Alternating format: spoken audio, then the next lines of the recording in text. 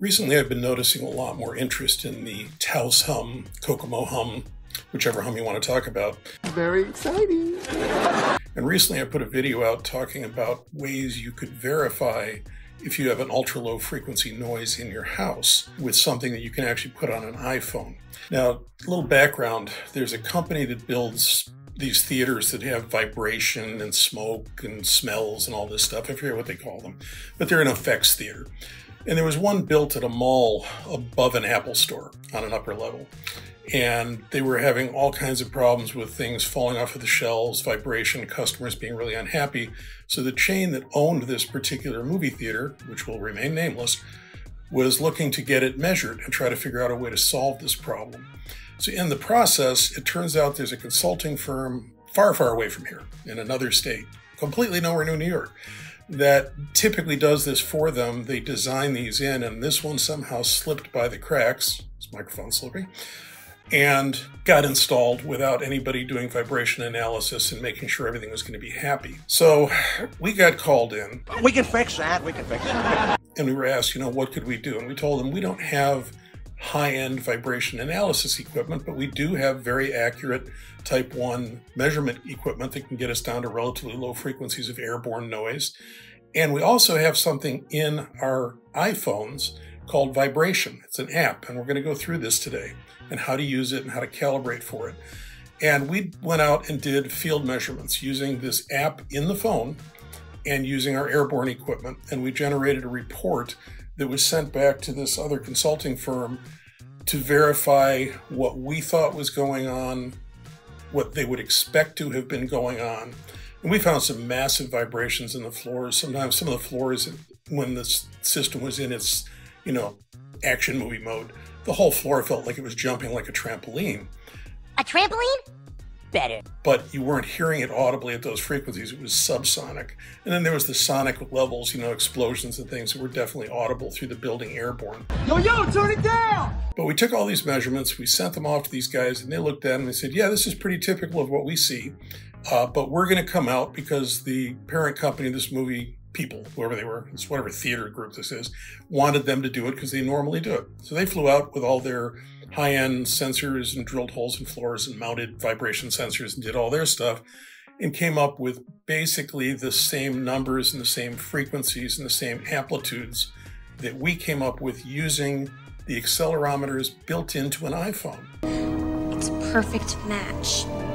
The iPhone had a case on it, and what we were doing literally was setting the case on the floor, hitting record, and getting XYZ amplitudes of acceleration in G-force as well as millimeters, and giving that information back to them and then charting it by frequency. So thinking to the Kokomo situation, if you've got a thing where occasionally you get something you think may be a low frequency hum and nobody can hear it, how do you verify it's even there? So the best way we can find is to take this app, which is not expensive on the App Store, download it, and then what you do is pick a surface in your house, let's say a tabletop near where you sleep, if that's where you're occasionally hearing this effect, and you do a calibration when there is no effect. And you get a calibration measurement, and then when the effect comes on, you take another measurement. And you can save these measurements either as snapshots on the phone, or you can save them as text files that you can email to yourself. And then you can have an actual thing saying, at 10 hertz, I had an acceleration of X, which anyone in this business would look at and go, yeah, something's really going on there, especially if your static reference was something significantly lower. So we're going to walk through this. It's going to be a little interesting. So I got to do a screenshot on my phone, talking to this microphone, recording on a USB stick, handing it off to our video editing guy to try to figure it all out later. And then the rig we're using is a combination of a tone generator, a powered loudspeaker, and an analyzer. Unfortunately, we don't have a subwoofer lying around, so we can only go down to about 25 hertz reliably, which is very low. It's audible, airborne.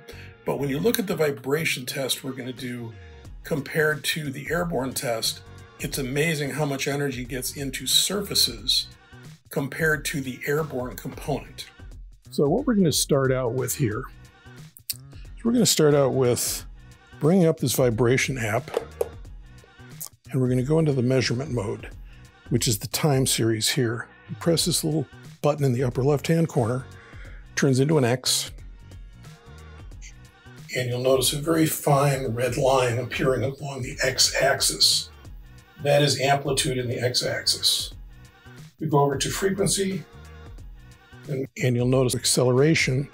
You notice that at 27 hertz, there's 0.0001 G of acceleration, and then there's various other frequencies. So that's without the tone generator running. So let's go back in here.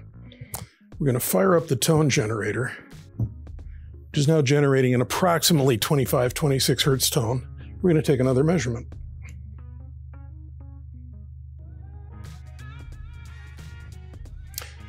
You'll notice a much bigger red line appearing. And then when we go to look at it, you see this huge spike, which is the 25, 26 hertz, dramatically higher than all of the background noise. And then you go in here at that frequency, you're getting 0.0252 Gs of acceleration, which is a major change from what you just got a moment ago. Now, once you get all of this information, you've got a variety of things you can do with it. You can save the files. You can just do a screen capture off the phone itself, which if you know how to do that, you click a couple of buttons and you get the whole thing. And then back in here, when you go back to the main menu, you can email this file to yourself as a CSV file. So you drop it as a CSV file, you can open it in Excel and look at all the data. So what you can do by doing all of this is you can actually get proof of a low frequency problem that's going on in your house relative to a standard that you've already referenced by doing it before that. And the interesting part about it from the perspective of anyone looking at this later trying to figure out your problem is that it gives you data, and this is accurate. We got on that one movie project we worked on, we were getting energy down at 3 hertz. That was accurate to the accelerometers by the big guy who brought out his high-end equipment. And the little iPhone with its accelerometers sitting in a case on the concrete floor was getting the same numbers. And whatever I'm doing to this thing right now, I bet it'd be crazy. Let's go back in there. I'm gonna just for fun. Let's just record this thing while I'm shaking the phone around. Gives you kind of an idea of the things that can happen if you were in an earthquake and you were doing this. That would be loads of fun. So that's kind of what you get in an earthquake. Yeah, those are big numbers, but you'll notice 6 hertz, very low frequency. Let's try to do something even slower. Let's try to do some very slow motions that might be considered very, very low frequencies. Could also use this as some sort of a lie detector, I suppose. So now you're looking at, like I said, 5 hertz, whatever. But the sensors in these iPhones are extremely accurate, unlike this headset microphone. And this data is very meaningful to someone looking at vibration and saying, hey, you had something vibrating in your house that was not there before at a particular frequency, and then you can note the time of day. It gives you some idea what you're looking for if you're trying to track something down and you happen to find out there's something in your vicinity that might be causing this kind of a situation at a particular time of day. Or glasses falling off your head. I mean, that could be from the Kokomo Hum. You never know. But anyway, I just wanted to follow up with this because this is a great app. We use this as a reference for a lot of things. It's not calibrated per se. I mean, if you really want to get into it, you have to. I'm going to turn off my screen recording now just because I probably should. You know, if we were doing calibrated measurements, you can buy accelerometers that plug into the iPhone through the lightning jack, and you can screw them into the floor, and you can do all kinds of other things. But we found that the accuracy of this is so good with the built-in that kind of like why spend the money unless you're doing a measurement for the government or something like that. But anyway, it's a great little app. And in the App Store, if you go to the App Store and you just go in and type in vibration, you get a lot of other interesting things about vibrators. No, we want vibration. Wait, what? Vibration Pro is what you want to look for. and you still have a little trouble getting it, but it's Vibration Pro. It's under business. It's $24.99 for the app, and it includes in-app purchases, but I've never needed any of them. But that's the one you're looking for. So this is a way to verify some things, and it's a very, very good way, easily, using standard iPhone. This is an iPhone 11, nothing special. Anyway, hope you enjoy, and like, subscribe, all that stuff. Do those things. I've been told to say that.